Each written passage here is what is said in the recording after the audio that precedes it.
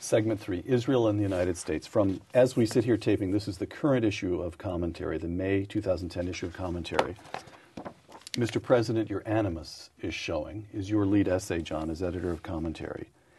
I have to confess, you write, that the reports of President Obama's conduct toward Israeli Prime Minister Benjamin Netanyahu during their deliberately unphotographed White House meeting in March came as a cold shock to me.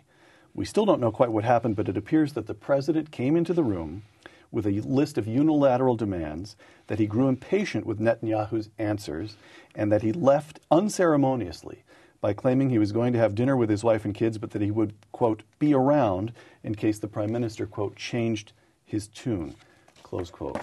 What on earth is happening between the United States and Israel? Well, and what does the Obama administration understand itself to be doing? The Obama administration possesses, in my view, a view of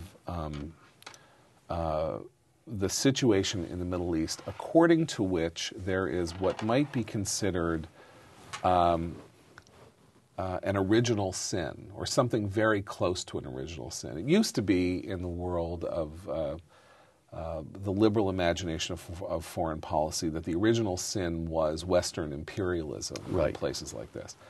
Okay, so the West has not had an really an imperial presence, except for our Regency in Iraq, has not had an imperial presence in the Middle East since 1967, 1968. The new original sin is the Israeli occupation of Palestinian lands. And according to this idea, radiating outward from this is the entire chronic instability of the Middle East, including hostility toward the United States, all has its root in this one kernel of disorder and decay. Now, I just want to make sure I understand you in one greater degree of detail. 67 war, Israel occupies the Sinai, but that's gone back to Israel. Right. Gaza Strip, West Bank, Golan Heights. Right. All three are included as part of this sort of original sin. Yes. All right. Well, the Golan Heights less. Separate case. All right. Right. So you have these three simple facts. You have a populace of Arabs who live within Israel's borders after the armistice of 1949 and are citizens of Israel. That's about 1 million.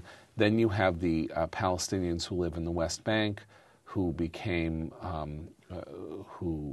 which Israel occupied, took from Jordan in the '67 war, and the 1.5 million Palestinians who live in Gaza, which was essentially deemed a kind of gigantic refugee camp. Right. It was under Egypt's aegis, but sort of run by the UN Refugee Commission. And so there are these, and the Golan Heights was a land in Syria that itself has no clear provenance and wasn't particularly populated. It's thinly populated, and it's not very though it's now quite populated by Israelis, but it's thinly populated and more of a strategic.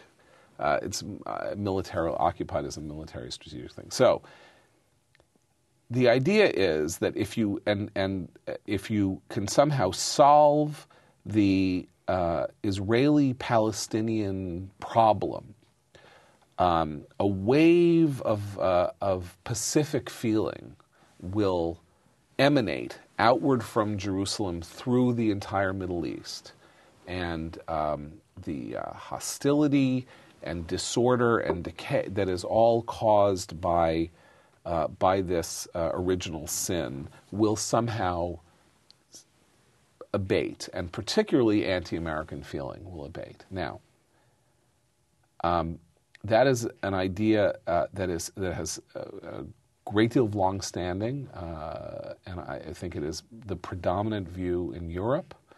It has not been the view of the United States. It is now the view of the United States. John, let me, so that you can,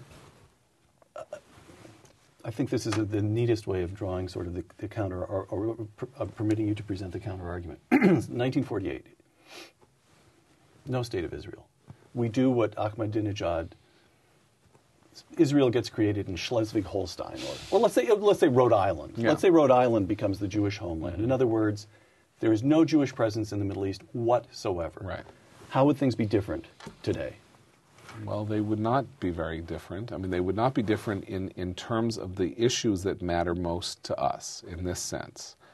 It would still be the case that a Wahhabist regime in Saudi Arabia would be sitting atop the world's largest oil reserve. It would still be the case. And that the regime would be, the kingdom would be exporting Wahhabism as fast as it could around the world. It would still be the case that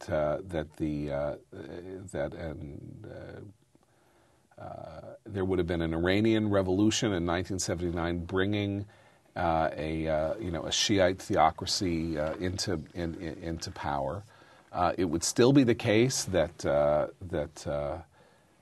Syria would be dominated by a military dictatorship run by someone who was in a minority group, and to keep his sway runs a totalitarian state. It would still be the case that the Islamic Brotherhood would have assassinated, the Muslim Brotherhood would have assassinated Anwar Sadat, and that Hosni Mubarak would be in power in Egypt. All of these major facts of life have no relation whatsoever to, and Saddam Hussein would have come to power in 1969 and gone to war with Iran in 1980.